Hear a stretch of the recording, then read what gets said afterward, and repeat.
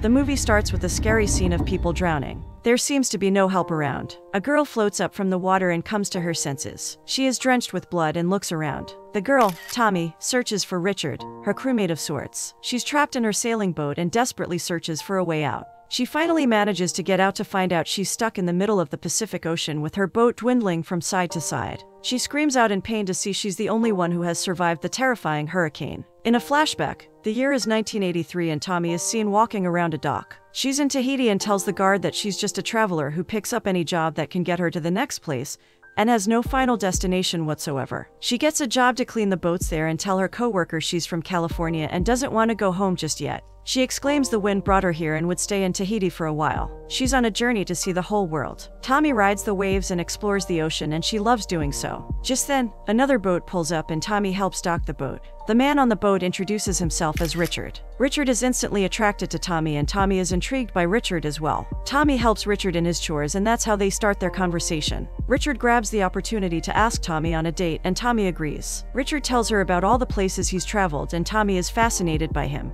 They commence their small date and Richard tells about the dreadful ocean, which seems beautiful but encompasses lots of fearful things. They soon realize they share very similar thoughts and aspirations. Richard tells her that even though the ocean gets scary sometimes, it also makes him feel as though he's reborn and enlightened. Richard proposes they take his boat and go sailing for a while and Tommy gets excited. They cut through the waves as the wind caresses their face. Back in the present, Tommy screams out to Richard and tries her hardest to look for him from her overturned boat. She even calls out for help on the radio, but no one hears her distress calls. She gets extremely anxious when no one answers. She looks around for Richard, who's now her fiancé, while crying out for him. In another flashback, Tommy and Richard go on a trail hike. They come across a deep river and Tommy jumps in without a second thought. Richard dives in right after and finds Tommy meditating at the bottom of the river. They come up to the surface and cheer. They have loads of fun and Richard confesses he likes her. They get closer and closer as they spend more time in each other's company. Soon, they fall madly in love. At present, Tommy reminisces all the time she's spent with Richard as she is only half conscious. She soon spots something and tries to sail towards it,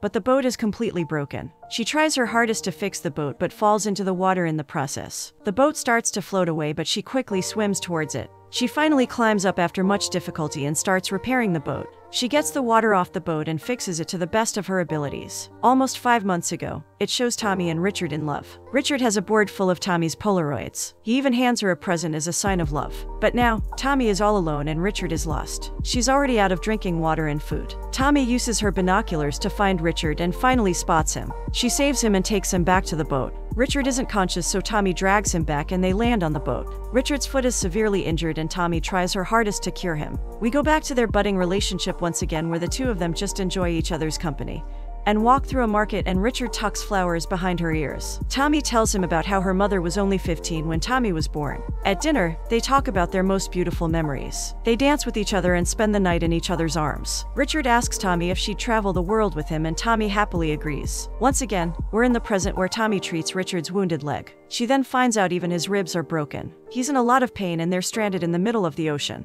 Before their sailing journey, Tommy and Richard go shopping and suddenly meet Richard's friends. All of them go grab a coffee and at the cafe, his friends tell him they're going back to London and ask Richard if he's interested in taking their boat, the Hazana, back to California. They even offer to pay $10,000 and a first-class ticket back to London once he arrives in California. Tommy listens in, but isn't very ecstatic to go back to her hometown, which is in San Diego, California. Richard accepts the offer, on the condition that Tommy comes along and that they also give her a return ticket. His friends ask him to set sail no later than next week. Back in the present, Tommy and Richard try to find their way back. Richard assures her she can do it. They find themselves in a very difficult place and can't seem to get back to the right sailing path. Tommy is convinced they're gonna die as no one comes that far up north to even notice them. But Richard tells her not to be sorry and something good will surely come up. Right before they set sail, Richard notices Tommy's dilemma. Tommy tells him she doesn't want to go home just yet. Richard replies saying that he wouldn't go either if it meant staying with her. He adds he sailed half the world to find her and wouldn't just let her go. Now, Tommy and Richard look for ways to go back home. They realize it's impossible to sail to San Diego and instead plan to go to Hawaii, which happens to be a very dangerous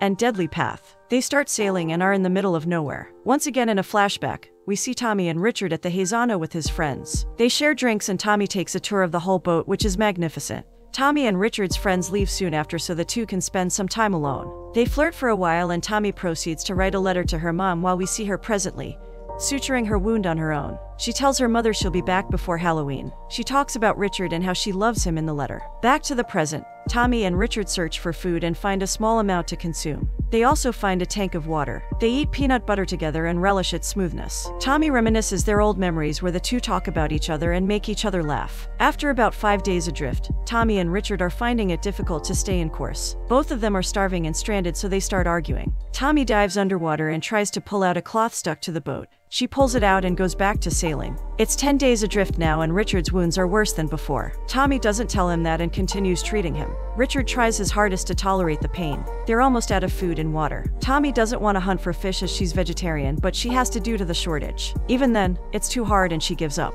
Almost 18 days adrift, Tommy finds beer and other foods hidden underneath some furniture. They both are ecstatic and have a mini party. They're both dehydrated and have no hope left whatsoever. Richard tells her he hopes he never met her as he didn't want her to go through this mess. But Tommy just replies she wouldn't trade her experience and Richard's love for anything. At the start of their sailing process, Tommy asks Richard about his mother's death and he says she hung herself when he was just 7. Tommy is shocked to hear this. He tells her that he misses her a lot. He suddenly proposes to Tommy with a handmade ring, and she gladly accepts. Almost 29 days adrift and Tommy sees a large cargo ship heading straight for Hazana and fires multiple flares, but the ship sails on past them. Tommy wonders if she has been hallucinating. She starts to cry out thinking they're gonna die in the water. Tommy completely loses hope. Richard begins to suffer from a high fever. Tommy tries to keep him awake so as to not let him die. In the flashback, Tommy and Richard find out about a storm coming their way on the radio as they're sailing. They decide to change their course and secure everything in place. Almost at 33 days adrift, Richard tells her another storm might be hitting soon. Richard's fever gets worse. At the beginning when the storm hits, we see Tommy and Richard prepping the boat but failing due to the high tides. Now at present,